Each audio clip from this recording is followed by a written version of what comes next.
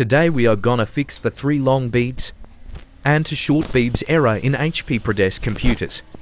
And that's exactly what it sounds like.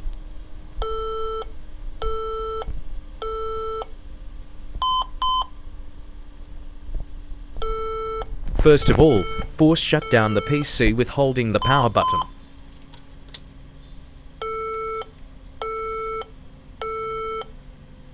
Then we start with the first step of fixing this error, with unplugging the power cable. In the next step we need to remove the RAMs. In my case there are 2 pieces of RAMs.